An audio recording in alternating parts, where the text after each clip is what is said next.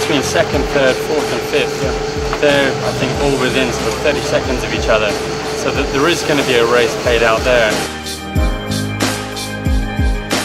There's still a lot to gain and a lot to lose for some people.